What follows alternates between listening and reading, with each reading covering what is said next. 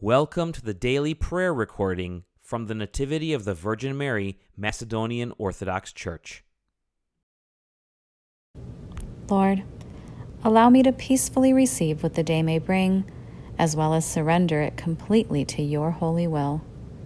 Guide and help me every moment of this day. Whatever news I hear, may I receive it calmly and with a firm conviction that everything happens according to your holy will. Manage my thoughts and feelings in all my deeds and words. Do not allow me to forget in any unforeseen event that everything comes from you. Teach me to properly honor thy parents and love thy neighbor, to always lift others and instill happiness. Lord, give me the strength to endure the fatigue of today, as well as what happens within the day.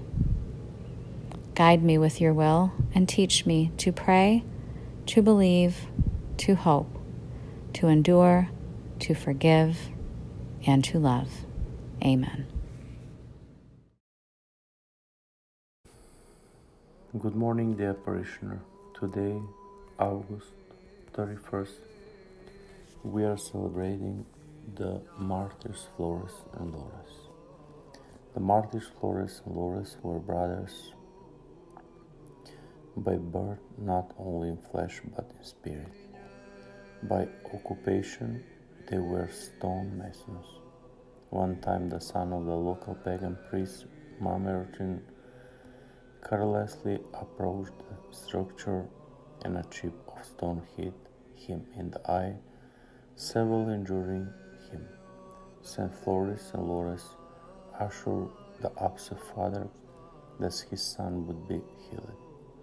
They brought the youth to consecration and they told him to have faith in Christ after this.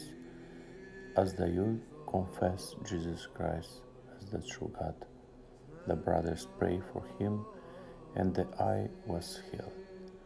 For this reason, they were brought in front of the governor and thrown down an empty wall and covered over with ground. After many years, the relics of the holy martyrs were uncovered, undecayed, and transferred to the Constantinople. Brothers and sisters, have a blessed day. We look forward to seeing you in person this Sunday at our Divine Liturgy, beginning at 10:30 a.m. May God bless you. Amen.